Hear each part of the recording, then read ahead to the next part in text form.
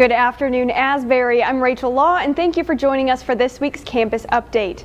Today we are in a different location than normal. Our team has collaborated with Jessamine County Tech Center to highlight some of the updates and renovations to their facility. Reporter Lucy Bryson has the top story on what the Tech Center is all about.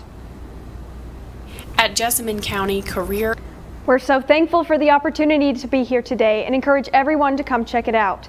For another look at our location, let's go to Addie in the gaming lab. Newswatch 3. Back to you, Rachel. Thanks, Addie. To wear shorts and a t-shirt or to not wear shorts and a t-shirt? That is the question. In the past few weeks, Kentucky weather has gone back and forth, being hot one day and cold the next. Chief forecaster Lucy Bryson has the latest on what weather on campus is looking like this week. Back to you guys. Thanks, Lucy. Evacuations are underway in the city of Mariupol, Ukraine, as Russian attacks continue. While visiting Poland over the weekend, President Joe Biden's remarks about Russian Vladimir Putin caused global reaction. Chris Nguyen has the latest on the war and how the White House is clarifying President Biden's unscripted remarks. As Russia intensifies its in Washington, I'm Chris Nguyen reporting. In another American response to the war, the White House announced last Thursday that the U.S. will accept up to 100,000 Ukrainian refugees and provide $1 billion in support for European nations handling the massive influx of refugees. Alarming levels of dangerous chemicals have been discovered in food packaging at several fast food, fast casual restaurants, and grocery store chains. That's according to an investigation released Thursday by Consumer Reports.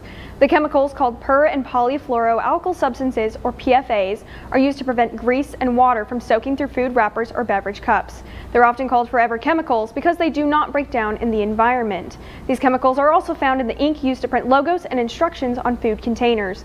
The U.S. Centers for Disease Control and Prevention says the chemicals can harm the immune system and reduce antibody response to vaccines. They also have been linked to increased cholesterol, altered liver enzymes, certain types of cancer, lower infant birth weights, and high blood pressure in pregnant women.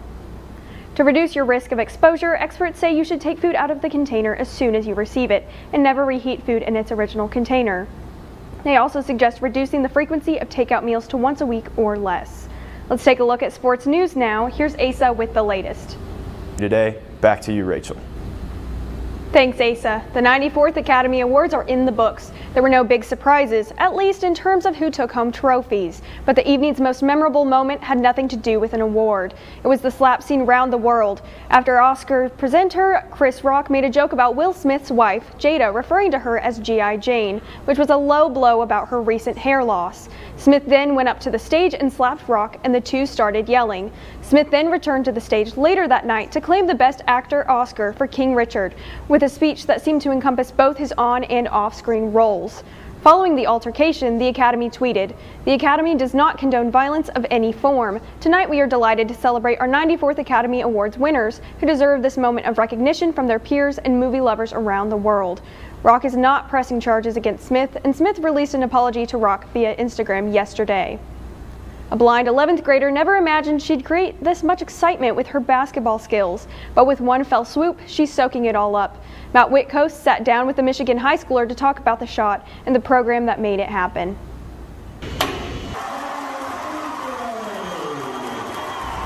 Jules says before the game she missed some of her practice shots, but when she scored, she says she felt like God was there. Well, that's all the time we have for today. Thank you for tuning in and trusting us to give you your weekly campus update. News by the students, for the students. For Newswatch 3, I'm Rachel Law. To all of Asbury, have a wonderful day. Good afternoon, Asbury. I'm Lucy Bryson. And I'm Rachel Law, and we want to welcome you to Newswatch 3. In today's top story, election season is approaching and Asbury students are prepared to participate. Newswatch 3's Haley Anderson has more. Kentucky Eagles. As fall sports come to a close, winter sports take us inside to start their seasons. Newswatch 3's live reporter Madison Anderson is standing inside the Luce Center to tell us more. Hey, Maddie. Back to you, Rachel. Thank you, Maddie. I know I am excited to pack the Luce and cheer on the Eagles this season. Last weekend, Asbury students took a trip down south to the Sunshine State. Newswatch 3's Noah Clark has more. Well, Rachel, you know that only means one thing, right? Of course. It means that on the 26th, we're going to have to get a group of people and head to Louisville and get some Krispy Kreme donuts. That sounds good to me. Those two companies together is an absolute match made in heaven. definitely agree.